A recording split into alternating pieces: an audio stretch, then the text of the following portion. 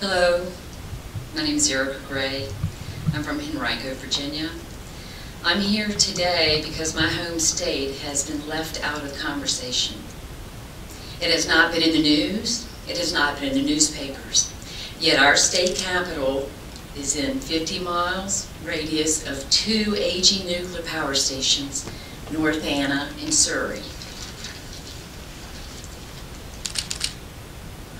Yesterday, Reuters put out from Tokyo, Wednesday, November 13th, 2013.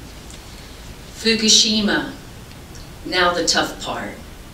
The operation of Japan's crippled Fukushima nuclear power plant will this week begin removing 400 tons of highly radiated spent fuel in a hugely delicate and unprecedented operation fraught with risk, carefully plucking out more than 1,500 brittle and potentially damaged fuel assemblies from the plant's unstable reactor number 4. It's supposed to take about a year and will be seen as a test of Tokyo Electric's power company's ability to move ahead in decommissioning the whole facility, and would likely take decades and cost tens of billions of dollars. The world is watching as we hold our breath. What about the human cost? The NRC uses the acronym ALARA, A-L-A-R-A, in nuclear dealings.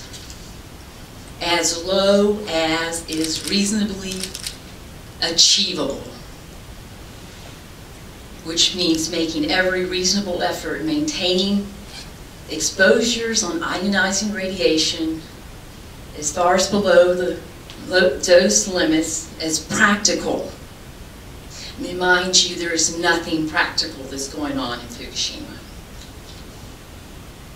We don't even have the technology that's needed in this ongoing crisis. And what we've seen in Japan is they simply raise the dose level that's accepted.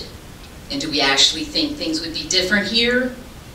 Essentially, the people in Japan have been turned into test subjects. Shame, shame, this is criminal. What about the children that are most susceptible to radiation?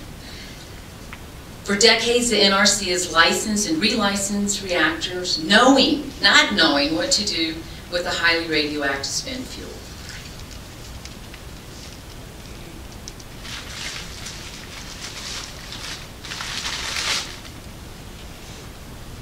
Y'all have kicked the can around for decades. The NRC has been complacent, submissive, and accommodating to the nuclear energy industry. The NRC needs to put people and the environment first. We need real-time monitoring.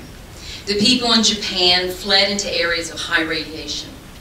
The NRC should be required to post nuclear events and status reports 7 days a week, not this 5 days a week with holidays off.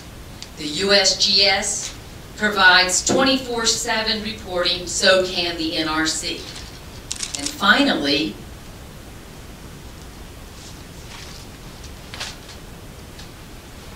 they'll need to focus on waste, securing the waste, not producing more of it. No confidence in making more of it. Thank you. Okay, thank you.